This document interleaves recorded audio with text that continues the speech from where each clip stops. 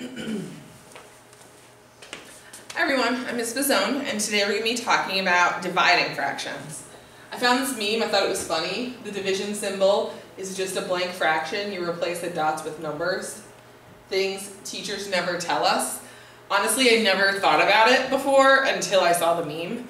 So, I didn't keep it from you for a reason. I promise. Alright, so, I don't have any circles for this one. We're just going to go down and dirty with this. Alright, so 1/2 divided by 1/3. Think of it this way, because students never know why they divide this way. What's another way of writing division? Another way of writing it is 1/2 divided by 1/3. Okay? 1/2 divided by 1/3. So, one thing to get rid of that 1/3 in the denominator, a common practice is to multiply by the reciprocal. The reciprocal is when you flip your fraction. So if I multiply this by 3/1, whatever you do on the bottom of a fraction, you have to do on the top. So I'm going to do it up here too. So now what happens? What's 1 times 3? That's 3/3. What's 3/3? 1. So by doing that, by multiplying by the reciprocal, the denominator ends up going away and canceling to 1. On top, the last lesson was multiplying. 1 times 3 is 3 over 2 times 1 is 2. And then anything divided by 1 is itself, so 3/2.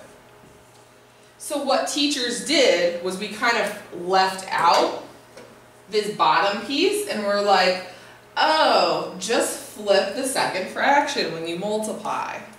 The whole idea is when you're flipping your fraction, that the bottom fraction, that 1/3, ends up like canceling out that denominator. But this is like the real process here. The whole idea that teachers go through is like, okay, we keep the first the same, change your division to multiplication, flip your second fraction, or take the reciprocal. Some teachers get really mad when you say flip the fraction, it's take the reciprocal of the fraction. And you get 3/2. So this is the process that's typically taught. Keep it the same, change it to times, flip it. Keep, change, flip. This is kind of like the reasoning behind it. Okay? So if this makes no sense to you, not a huge deal. It's nice to understand this is your process. Alright, so we don't have to do this every time. So again, when we divide by a fraction, we're going to keep the first fraction the same, 2/3. We don't like division. We want to get rid of the division. Dividing is the same as multiplying by your reciprocal. Times 4/3. Take the reciprocal of the second fraction. Now that it's multiplication, multiply across, not cross multiply. 2 times 4 is 8. 3 times 3 is 9. Can we simplify that? No, we cannot. We are finished. Alright, pause the video. Try the first two. Start with the first two. Again, we're going to keep that first fraction the same. 8/9. Change it to times. Take the reciprocal of the second fraction. Dividing is the same as multiplying by the reciprocal. You can try to cross cancel. You can just multiply across. It's up to you. If I multiply across, I get 32 on top, 54 on the bottom. What can I divide by? I think I can just divide by 2 and that's it. Divide by 2, divide by 2. You get 16/27, and that's your answer. Number 4. Again, it's the same process over and over again. First fraction stays the same.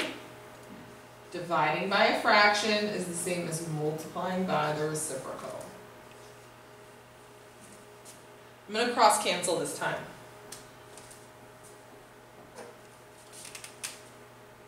3 and 6. Do those cancel? 3 goes into 3 once. 3 goes into 6 twice. 5 and 10. Divide by 5. Divide by 5.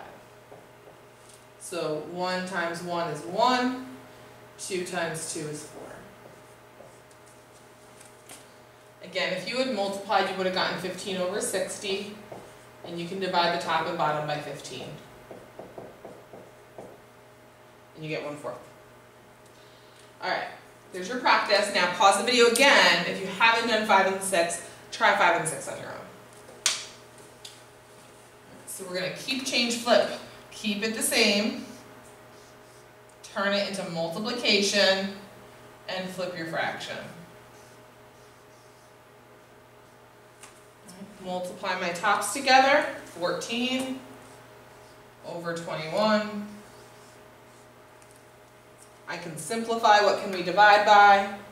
I can divide the top and bottom by 7.